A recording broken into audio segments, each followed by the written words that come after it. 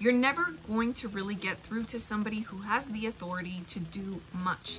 So I'll give you an example. If you call and say, hey, what happened with this? Why are you withholding my money? They'll say, well, because you violated these and these terms. Now go and fix it with a plan of action. Hey guys, I am Marcella Dominguez. If you are new here, I am a lawyer who helps small and medium-sized companies, and I also have my own e-commerce business. If you guys are interested in following that journey, make sure you scroll down into the description so you can find out what that business is. So in today's video, I am doing a follow-up on this video about why I am pissed at Amazon.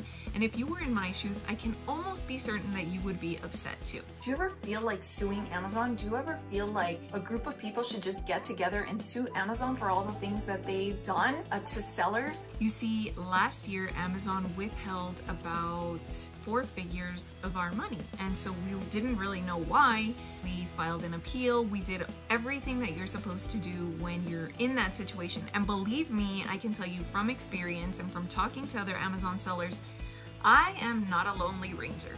Lots of other people have been in this situation too. So if you're thinking about selling on Amazon, this is just your warning, and it's the harsh reality of selling on Amazon. It is only a matter of time before you run up against a wall, because trying to contact Amazon seller support can sometimes be a dead end.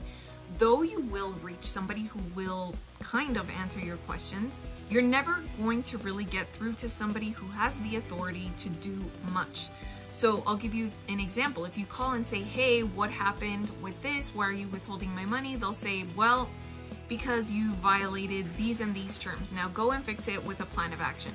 Plans of action are Amazon's favorite words. Almost a year later, and we were still in the same boat. And so we knew that we were definitely an anomaly, because this just doesn't happen. The appeals weren't working. We had hired a few different companies. Anyways, you can understand why I was very pissed at Amazon. We finally got our funds released, like maybe, I want to say it was like 10 days ago or so. So you can imagine, after a year of them having our funds, yeah, I was really glad to just have the funds and to have a nice closeout to the year and just not worry about selling on Amazon anymore. Well, if you've been selling on Amazon already, you know that you have to have a credit card on file in order to be able to access any kind of dashboard in your account. So if you want to be able to see your seller performance, if you want to be able to contact Amazon seller support, if you want to be able to see any of your metrics, just do anything at all on the Amazon platform, you have to have a credit card on file.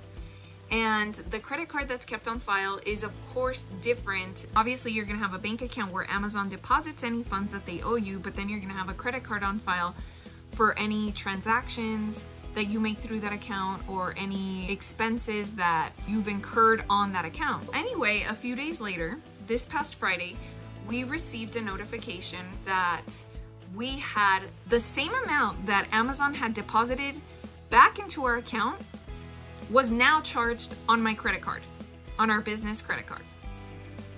What? Like, you're going to charge me as if I made this transaction or as if I used your platform for this amount of money? So it seemed so fraudulent, so shady, and just leaves a really bad taste in my mouth for what Amazon is doing, or what Amazon is not doing behind the scenes to make sure that they're running their operations as efficiently and smoothly as possible. You don't go and, deposit the funds that are owed to somebody after a year and then say, okay, now I'm going to charge your credit card for that same amount. I mean, in order to get these funds back, I had to go through their legal department, okay, where they agreed to disperse the funds. And they agreed to disperse the funds because there was no reason really why they should have kept it.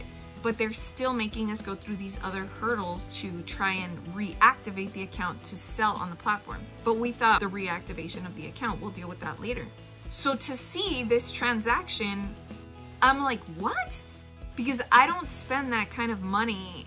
First of all, I don't spend that kind of money in a single transaction on Amazon, so I knew it was impossible that I would have spent that. Secondly, when I realized that it matched the exact same amount that Amazon had originally credited back to us that was due to us, I thought, this is super fishy. And so, this is just a follow-up video to why I am pissed at Amazon, why I think that some of their practices are just I mean, I don't understand. I almost feel like selling on Amazon is akin to selling at a flea market and not really selling on a really established platform. I've sold on eBay before, I've sold on Etsy, Poshmark, Mercari, and I can tell you that Amazon so far is the one with the most headaches. And I have this huge distrust for Amazon to keep our funds for a year and then like fraudulently make this transaction on our credit card as if we owed them something. We don't owe them anything. So it's really a slap in the face. It's disgusting business practices. And although I will say that, because I also purchase things on Amazon, from a buying perspective, yeah, it's nice and convenient to have all these products available and at your doorstep within 2 days, 3 days. But from a seller standpoint, I just feel like Amazon doesn't look out for their sellers one bit. And I can tell you that other Amazon sellers have been mad at Amazon for lots of other reasons, like same thing, withholding their funds, maybe for not as long as they've withheld ours, but withholding funds, you know, deactivating their account, allowing other sellers to infringe on their product, deactivating seller listing without really doing an investigation and knowing what's going wrong. So if you're selling on Amazon or you plan to sell on Amazon, just beware. Amazon can be a headache. Anyway, if you all want to know what happens, then let me know in the comments below what you think of the fact that Amazon has charged me the same amount that they had just deposited and they have no reason to withhold it. So tell me in the comments below your experience with Amazon, what you think about this, and if you're ready for the follow-up.